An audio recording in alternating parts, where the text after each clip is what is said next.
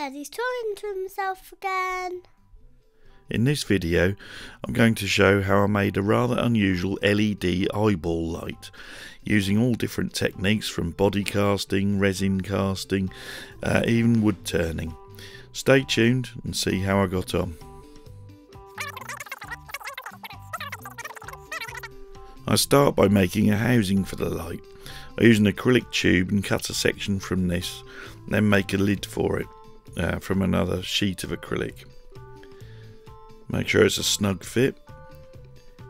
I then cut a groove in it to allow room for the wires. And I'm using an LED halo ring light for this, an amber coloured one. I'm just sealing the lid in place and fixing the LED ring at the same time using a bit of super glue. Then to create a simple reflector, I'm using some aluminium foil tape. Just testing the light, make sure it still works.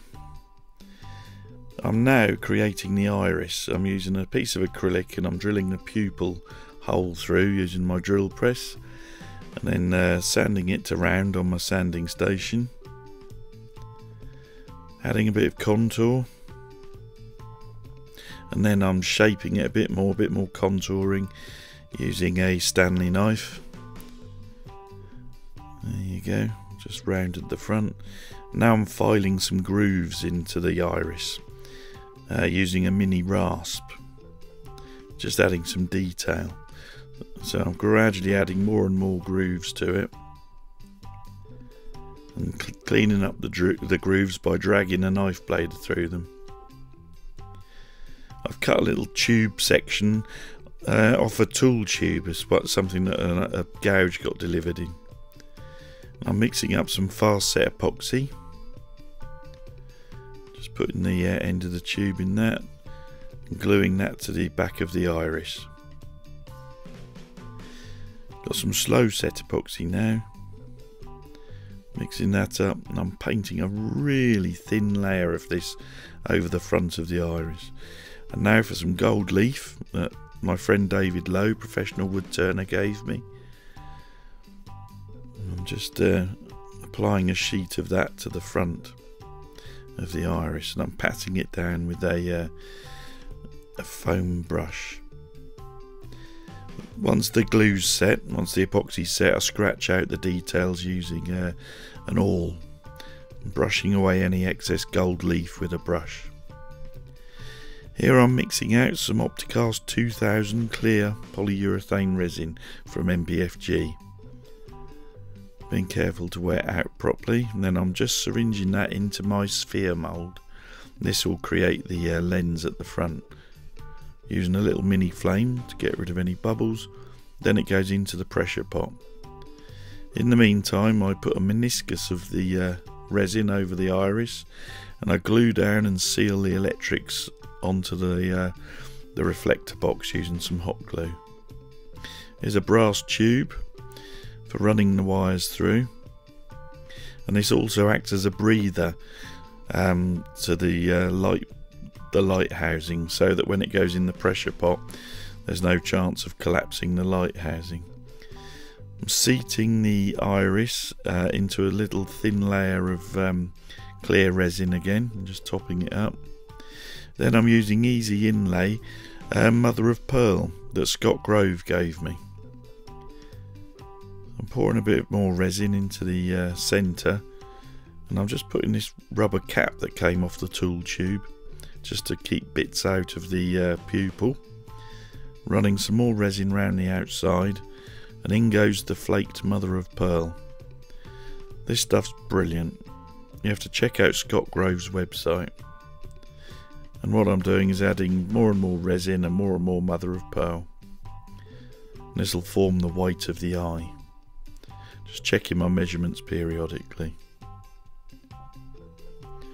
Just gradually building that up, layer by layer, and between each layer it goes into the pressure pot.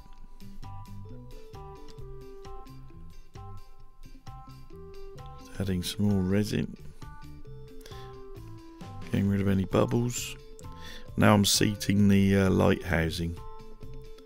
This is Alumilite Gold Metallic powder, and it's for dusting the inside of silicone moulds. You dust the mould thoroughly and then tap off all the excess. So I ended up with gold everywhere. You can see how well it works. And then mixing up some MBFG black polyurethane.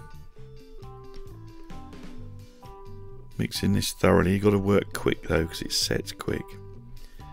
Pouring that into the mould. This is after it's been in the pressure pot for an hour, the big reveal. Really pleased with how that came out. Here I'm just picking away the flash and trimming off the sprue at the back. Checking it works still. Yep, good result.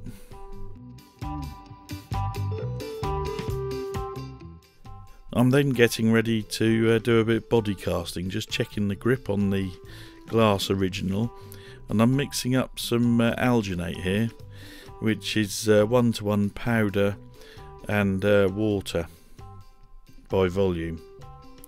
This was more stuff that Scott Grove gave me at Makers Central. I'm very grateful to him for that.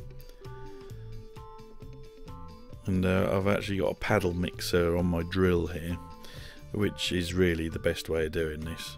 And I'm mixing up till it's a really smooth consistency.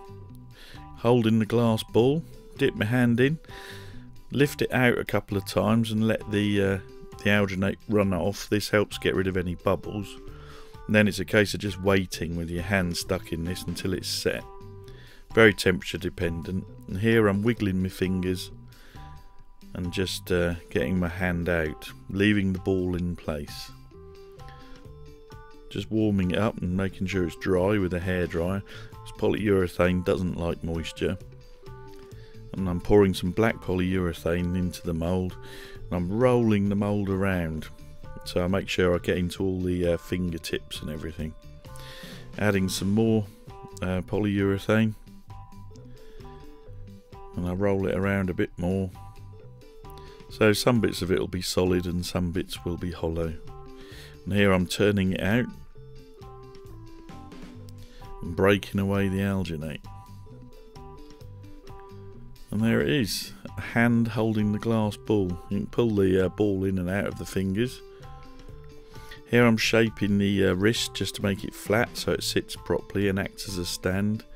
And I'm dremeling out a hole in the back finger and drilling through to that hole with a long drill bit. And that's to accept the wires. Then over to my old friend Milliput.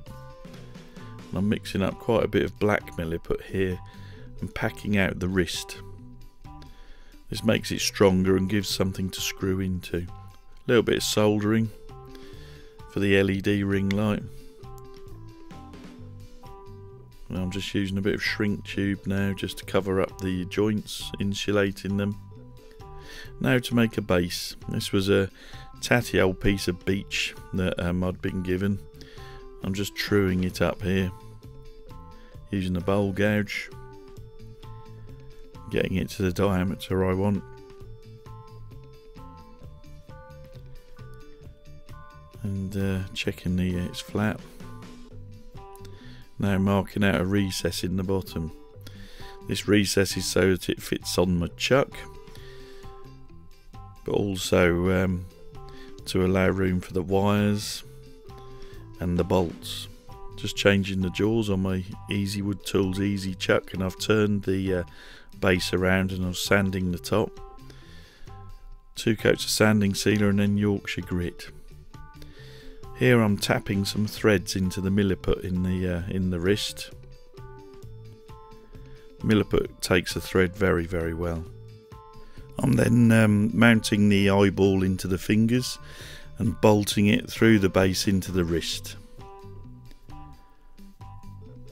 which is quite a neat way of fixing it really. It worked very well.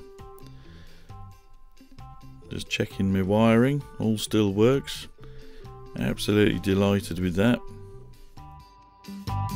There we have it, another eyeball project finished. Very pleased with this one, calling this the Goldeneye for obvious reasons. gold leaf iris, and I used some Alumilite gold sort of dusting powder to gold the back of the eye. Resin cast of my hand, which I did hold in the original ball, which was the master for the spherical mould. There we are. Runs off 12 volt supply, bolted in. I've tapped threads into the milliput I used in the base. It's held in by a couple of bolts, and I've put a little 12 volt connector through. I'll just plug it in. There you go. It's got sort of a lens effect in the front. I'm very, very pleased with that. Hope you like it. Please like, share and subscribe. Thank you very much to all my subscribers. I'm over 13,000 now, which I'm absolutely delighted about. So yeah, please like, share and subscribe, and I'll be back soon with some more videos. I've got one more eyeball video coming up. I think I've got a couple of wood turning ones before that. Anyway, back soon. Cheers. Thanks again for watching. I hope you enjoyed that. I certainly had fun doing it, and it was an opportunity to use lots of different techniques in one project. Please like, share and subscribe. It costs nothing to subscribe, and it means you'll be notified whenever I put up a new video. And thank you so much to all my subscribers. Alright, I shall see you all soon.